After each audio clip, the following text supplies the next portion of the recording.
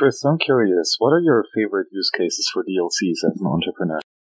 Well, I'm really excited about what a team out of Canada is building, Atomic Finance. Right now they're working on making it, giving the ability for users to earn yield on their hodlings for Bitcoin in a non-custodial way.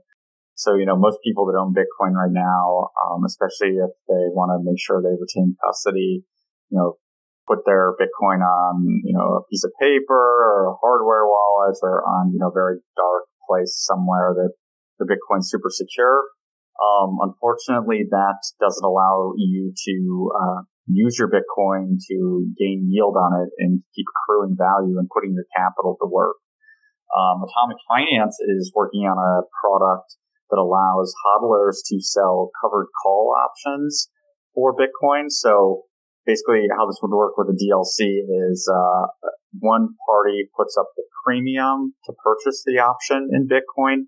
The other party puts up the full, for round numbers, we'll just call it 1 Bitcoin, that can be transferred to the option purchaser contingent upon an Oracle signature.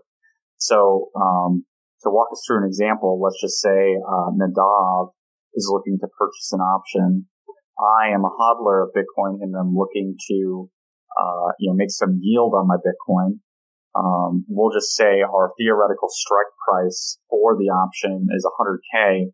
And now what this means is, if the Oracle that me and Nadav chooses broadcasts that the price is Bitcoin price is over 100K at the maturity date, Nadav can exercise his option and take my 1 Bitcoin of hodlings that he purchased in exchange for the premium of the option. Now, if the Bitcoin price is under 100K, I would just get to keep the premium of the option that Nadav put up front for the right to purchase that Bitcoin if it was over 100K. So, and all this is done in a shared custodial way or non-custodial way.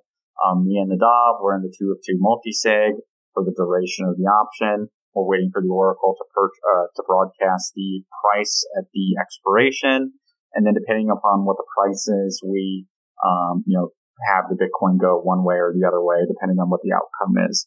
But, again, the powerful concept here is it allows people to start earning interest or yield on their Bitcoin hodlings without throwing it into some sort of, some sort of custodial platform like BlockFi here in the United States. So I think that has the potential to be a very popular product, especially amongst, Bitcoin hodlers that are security and privacy, sensitive.